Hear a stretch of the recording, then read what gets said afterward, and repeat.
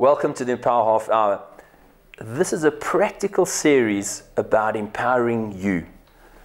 The objective behind putting this series together is to give you a set of programs to empower you with a practical set of tools and techniques that you can use every single week to positively change your life. I've got two amazing people that are assisting me on the show. It's Mabatu Sieso and Alex Granger. And our objective with this series is to help you, to give you ideas, concepts, tools, practical stories that you can actually take home and use in your life. This first program, or this first series, we've called Desire and Dedication, or the Bookends of Success. And what we're really wanting to tell you is that if you've got sufficient desire, in other words, you really want something, you know why you want it, and you apply yourself, you're really dedicated, you have discipline. And discipline's not a bad word. Discipline's a word that you take, and it's very often disguised as that very dirty four-letter word called work. And if you're prepared to be disciplined, and you're prepared to have desire, or create enough desire, apply enough dedication, and keep yourself going with the right amount of discipline, and that ugly four-letter word called work, you can create, have, do, and be absolutely anything. And what we're wanting to do today is we're wanting you, first of all, to get to know the three presenters that are going to be helping you along this journey, because this is a journey. We're wanting to go on this journey together. We're wanting you to travel with us. We're wanting you to become the success you can be. And so first of all, I'd like to go over to Mabatu and just ask you, can you share your background, where you've come from, and give us some nuggets, some ideas about who you are and what makes you tick? Yeah. You know, Andrew, all of us have a story to tell. And in our story, there is something or lessons in that story that you can use to help other people transform and become the best. As a little girl, I used to be incredibly shy, believe I was worth nothing. Felt like I was not as good as everybody else, and it didn't help that I had a lot of life experiences that told me that I was not as good as anybody else. I was often discriminated against, and I carried that belief of myself even in my work career. So as much as I'd studied, because I've always wanted to be the best that I can be, but this belief about myself was a challenge when I walked into a work environment, and I had an abusive boss who eventually showed to me that, hang on a minute, I was attracting abuse from him because partly I didn't believe that I deserved the best or valued myself enough. So I was not giving him boundaries about how I needed to be treated.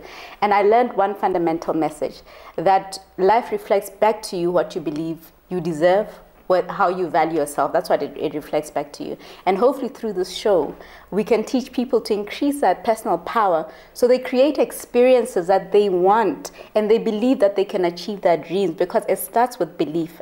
Let me tell you, it doesn't matter how many degrees you have, so long as your belief system do not support where you want to go, it'll be very difficult for you to achieve what you need to achieve. Maybe, Alex, you can come in and tell us about your story and see what we can learn from that. No, I don't think I want to. I'm kidding. I'm very excited about your story, because my story is probably completely opposite. You know, I was loudmouth in school. I grew up with a leadership mentality. You know, I wanted to take the lead in everything I did. And so as a young boy in school, if I played soccer, I wanted to be the captain. I wanted to score the most goals. And then when I wasn't good at that, then I started playing basketball and playing other things. But whatever I wanted to do, I wanted to be the best at it. I wanted to be the captain, and I wanted everyone else to follow me. And I think that's the story of my life. And when I started working, my first job, my real first job was as a temporary teacher out in Zimbabwe. And it's something that really taught me a lot, because I taught for a year and I never got paid. My mom was saying, why are you doing this? But I had a goal in mind. I wanted to just do something, and even if I didn't get paid for it, I wanted the experience. And after a while I woke up and I said, well, I actually need some money. And then I became a driver. And from being a driver to where I am today, I'm sales director at Tempest Car Hire.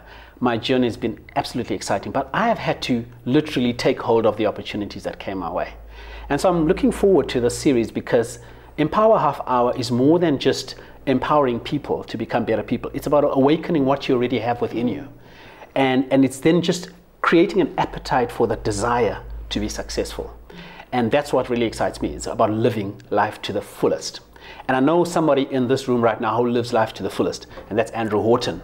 Now, Andrew, you know you can't speak forever on your life because your life is, you got just too much to share. But share with us some of the great experiences and who is Andrew? And why should you be on this show anyway? I mean, I'm here. Thanks, Alex. That's amazing. It has been an incredible journey, and I think where it really started for me was I grew up in very, very humble beginnings.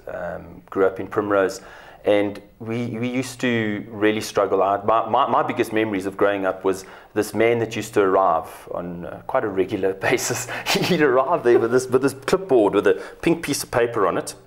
And he'd stand at the door, and all the workers would sort of walk out the door with tables and chairs and all sorts of things, and he'd carefully tick all these things off the list, and off would go all the furniture, and then we'd be left sitting in an empty home that night and with a bit of an empty belly. But the thing that really stood out for me the most was I remember sitting on the pavement, and my car used to drive past, and I would see my car driving to my life, and so I started creating this desire. And I'd sit there and I'd go, this is where I am, but it doesn't mean this is where I've got to stay. And so what I used to do was I created that desire, created this picture, I had this vision of where I wanted my life to actually go. And then the second part was I said, well, if that's where I want to go, how am I going to make it happen? So I started to put things in place. I started every day, I committed to just be a little bit better today than I was yesterday. And slowly but surely over time, eventually, with enough dedication, enough discipline, a lot of hard work, because, you know, as much as we'd like to think, well, you know what, it's got to be easy. Well, it takes that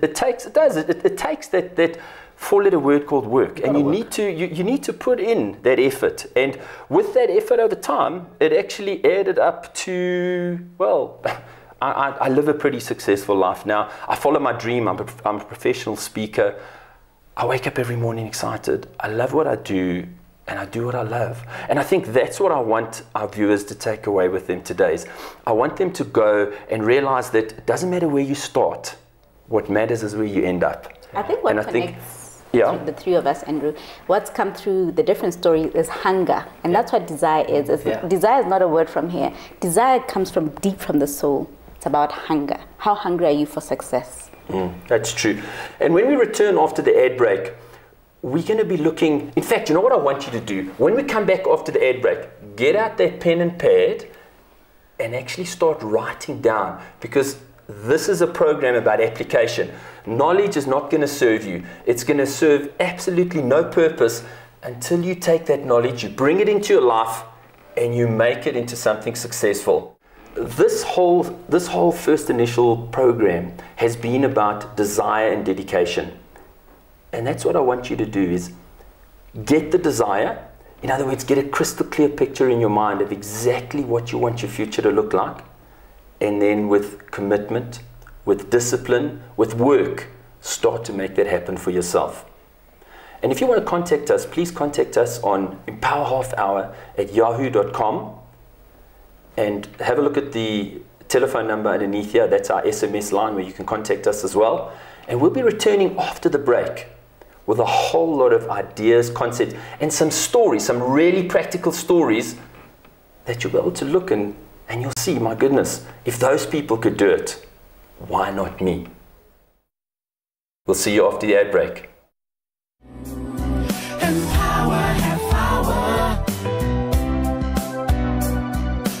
Even you can do it.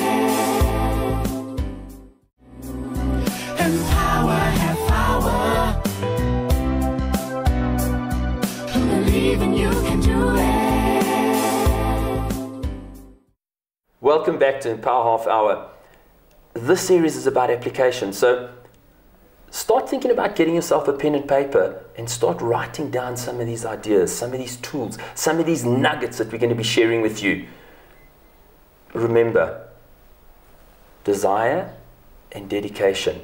Start looking for that desire. Start finding that dedication. What we want to share with you now is we want to share with you some stories, some parables about people that have actually started from really humble beginnings and become super achievers. Alex, can you share some of those with us? Yeah, actually, as you're speaking, I was just thinking about my life, and I'm looking back, and I'm saying, wow, you know, I shared in the first segment that I was a driver.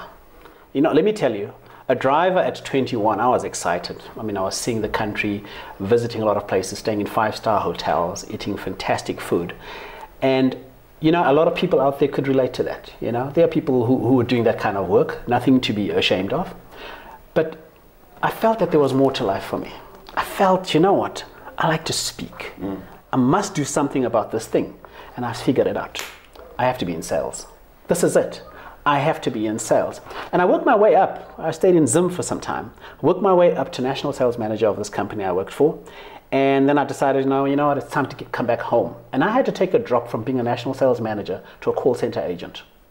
And I remember when I moved back to Joburg, I stayed in Vosloorus. And I used to catch the pap on my bus. And I used to preach in the bus. And it was just not my calling, you know, to be quiet. Preaching in the bus, singing in the bus, getting to work, back at the call center. Good morning, this is the company I work for. Yes, what would you like? And I just felt, you know, this is not what I want to do. There's more to life. I can't be in a call center catching a bus to work. I want to drive a car. And I used to see the car I want to drive. You know, you mentioned that earlier. I used to see the car I wanted to drive. And I started realizing in my own life, the only way I'm going to achieve much is turning that desire into success. And I battled. And I think many people out there have to go through a near-death experience to actually get a wake-up call. Our viewers today have that opportunity not to go through that kind of experience where you have a car accident and then out of that, suddenly your life has to change now because you've realized that you're here for a purpose. Actually, you're already here for a purpose now before you almost die. And I realized that. And I worked my way up to sales rep, to sales manager, changed companies a couple of times. And today I'm a sales director for a blue chip company that's listed on the stock exchange, and I'm loving it. And on the side, I'm able to do these kind of things, and I speak, and I love it. And I like inspiring people to become better people. And I think that's exciting. And I know I'm not the only one with that kind of story to tell. Mabato, you have a wonderful story. I know you and I have spoken very often. And why don't you share with us some of the things in your life that people can relate to and really take it from there? You know, I learn from stories and other people's stories, and people often say coming from humble beginnings means they have to stay there. Sometimes people are ashamed of coming from humble beginnings, but there is just actually so many things that we learn from our stories. This is what I want people to get, because these are the things that are going to help them become successful. From a humble beginning, you can learn resilience. Yeah. You can learn to think on your feet. You can learn to be creative and hustle. These things set you up for success. Those very qualities set you up for success. I know many people who come from humble beginnings who've become something. The other day I was sharing a story with a good friend of mine, and what I didn't realize is where she started off was as a domestic worker. She was a domestic worker who found her way of getting to study and getting sponsorship. Eventually, she's now completing her MBA and somebody senior in the financial services sector. So it really doesn't matter where you begin. It's that desire. And desire for me is I really, really, really, really want it. So there's got to be that feeling, that passion, that drive that says I really want, and I'll do anything to get it. So for me, it's about the quality of the questions you ask yourself about how can I get from point here to point B? Because as you start asking quality questions, your mind orients towards finding solutions to how, what steps can I take? And having money is not necessarily the challenge. There are other ways of getting where you wanna be.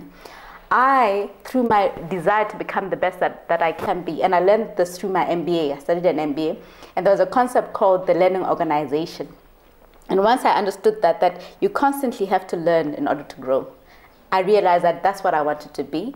And I eventually became a director in a financial services company, and I'm now doing what I love doing, which is empowering other people to become the best that they can be.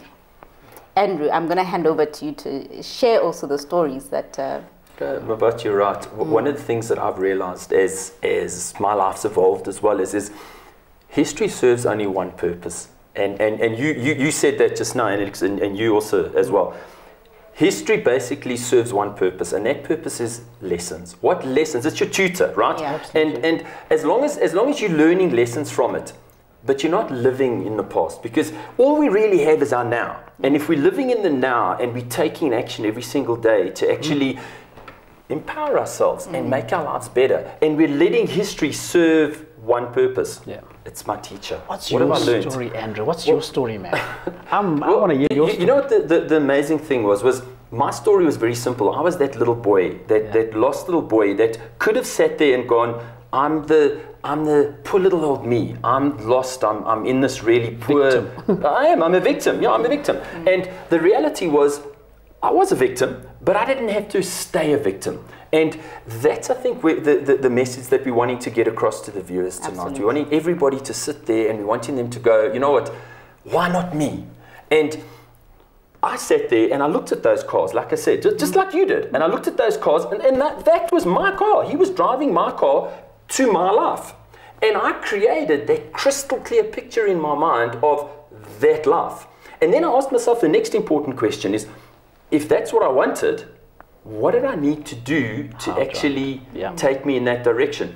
And you know, let me tell you a story about a lady.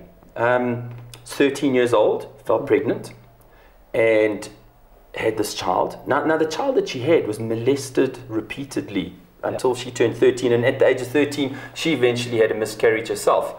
Yep. And when you had to look at that person, you go, oh, what chance has that person got of having any success in your life?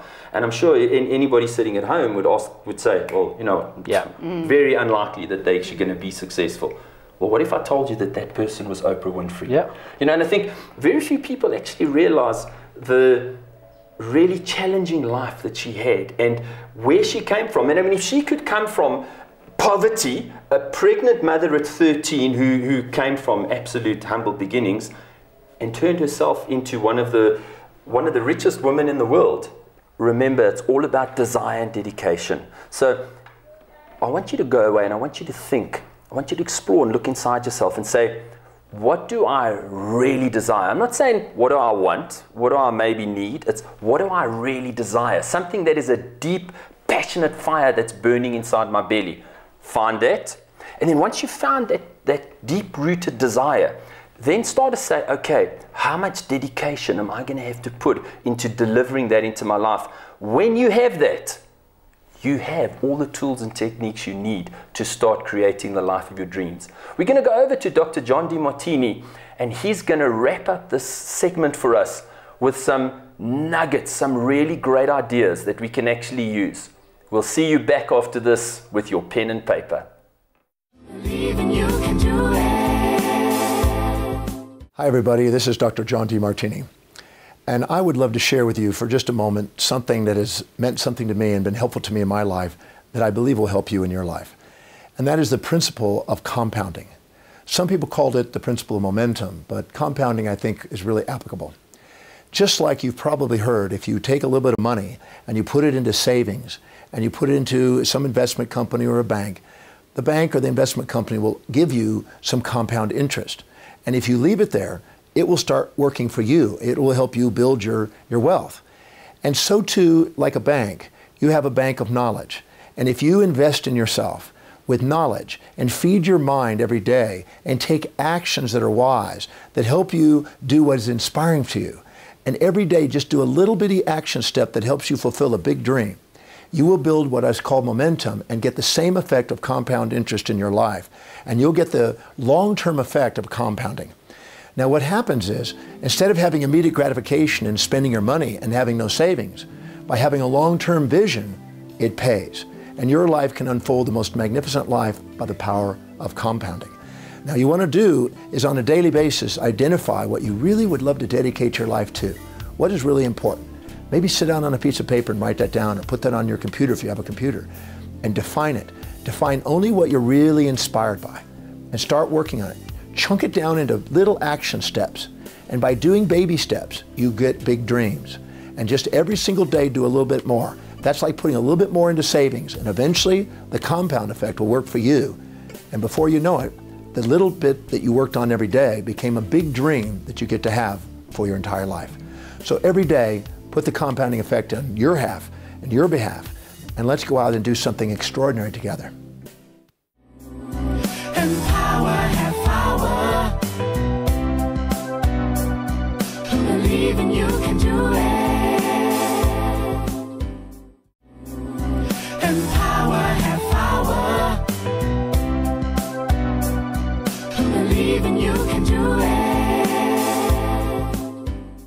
Welcome back to the Power Half Hour. Remember, today's about you, but it's about desire and dedication. Have you got your pen and paper out? Because this last segment is about taking all the knowledge that Alex, Mabatu, and myself have shared with you and actually bringing it into your life and making it work for you. Mabatu, have you got some practical ideas, some tools, some nuggets that you can share with our viewers today? You know, one of the places that you started off with in terms of desire, you were saying what do people really, really want? And I think for me, the quality of the questions are very, very important. One of the things that I ask myself is, what is my purpose? I'll never forget, in 2007, I still have minutes where I set an intention that I wanted to find out, why am I here? What is my purpose? What am I passionate about? There's an interesting speaker called Janet Atwood who just deals with helping people find their passion, because he says passion and God's will for you are one and the same thing. Okay? So these are the things that very often are behind desire. It's that need or desire to just want to give what you're good at and what you're best at. So for me, you're saying people should concretize that picture for themselves. And those are good places to start, is what is my purpose? What gives me joy? What am I passionate about? Those things will lead you to the answer. In order to answer the question that you asked about, what is success? What is success for me? You know, it comes through what gives you joy, what are you passionate about, what is your purpose? And then once I had that clarity, because clarity is important, once I had that clarity about what it is that I wanted to do, because at this point I'd already been successful in the corporate environment in a very tough financial services sector. But I wanted to do what I was passionate about, which was self-development and being able to allow other people to shine their light and actualize their potential. Okay? Then I said, what do I need to learn from a skills point of view in order to do what I want to do very well? And I started doing more public speaking work. I invested in course wherever there was a course that I believe would enhance my ability to do what I needed to do. That's what I would do. And I used networks. I tell people what it is that I want to do, because in conversations you never know who can help you. So I started having conversations about what it is that I wanted to do. And I started I started allowing other people to help me along the way, because there are always people who are willing to help you. Alex, you know, from a driver to a sales director, I mean, that's certainly about desire and a whole lot of dedication and turning it into something. Give us some of those nuggets, some of the things that you can share with us that some of our viewers can actually use and do something similar with their lives. I want to throw a curveball. Please because do. I think often when we talk about success, the context is normally business, and I think success can be more than business. You know, some people. I mean, I would have really liked to be a house husband, to be honest, and just chill out, look after the kids, and the wife goes out and makes the money. And there's something wrong with that? Yeah, right. My biggest passion, my real passion, apart from inspiring people and helping people to become better, is music. I love to write music. In fact, the Power Half Hour jingle was written and sung by you. Yes. Thank you very much. Thank you very much. But I really enjoyed it. And actually, I mean, I've been singing all my life. I don't enjoy singing as much as I enjoy writing, and I'll tell you why. Because you're not good at singing.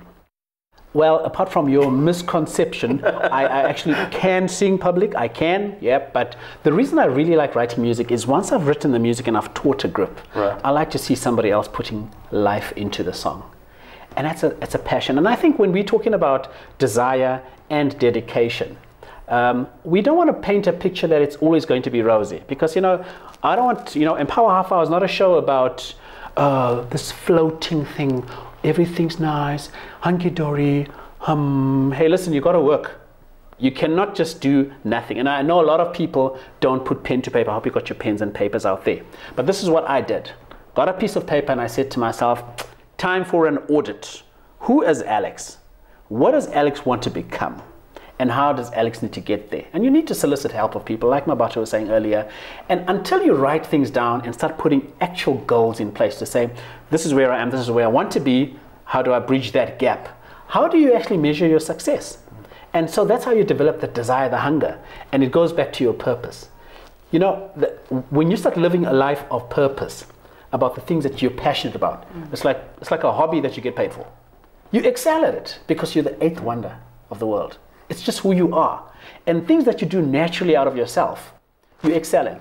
And so you got to go back a few steps and say, okay, well, what am I good at? What do I like? You know, am I just a receptionist because I needed a job? Am I just a director because I needed a job? But no, actually, I want to be I want to be a hunter. Because I just enjoy the passion of going around at night with my gun and the target skills and all that kind of stuff. And if you're crazy and hungry and passionate about that, follow your dream. Follow your dream. You're going to fall and trip now and again. That's just nothing. Get up and follow your dream. And I know I'm not the only one who's gone through that kind of... You've shared a lot of great stuff about this. And I want to hear a bit more about your stories and how you can also give us some of these nuggets about desire and dedication. Alex, thanks. You're absolutely right. The first thing, it's very seldom that somebody exceeds their own expectations, am I right? I mean, unless you've got huge expectations. It was Les Brown, and he said, people don't miss achieving their full potential, not because they aim too high and miss, it's because they aim too low and hit. Yeah. So what we're saying is we're saying, get out there and start to have huge expectations, because expectations is desire. So start to have huge expectations. Allow yourself to stretch yourself outside that comfort zone. Start to understand that your comfort zone is self-imposed. It's not real. It's not a real thing. It's self-imposed. And if you can start to appreciate that and realize that, okay, what is the first thing I need to do? The first thing I need to do is say, what does success really mean to me? Does it mean a fancy car because that's what society says? Does it mean a fancy house because that's what society says? Well, we look at Lindsay Lohan, and I mean, she's got all of those things. Is that success? And so until you define what success really means to you, in other words, do that audit that you described, where are we actually headed? And that's the important thing they need to do, is know where you are, have those huge expectations, create that massive desire within yourself, and then go about the business of creating a plan, a step-by-step plan that's going to take you there. Because when you have a plan, that's what's going to make you successful. Because if you arrive at your driveway in the morning and you have no plan, do you go left, do you go right, do you go straight? But if you have a plan, you can go to exactly where you want to go. And that's what I want you to do today, is I want you to take control of your life, empower your life today, and decide that you are in charge.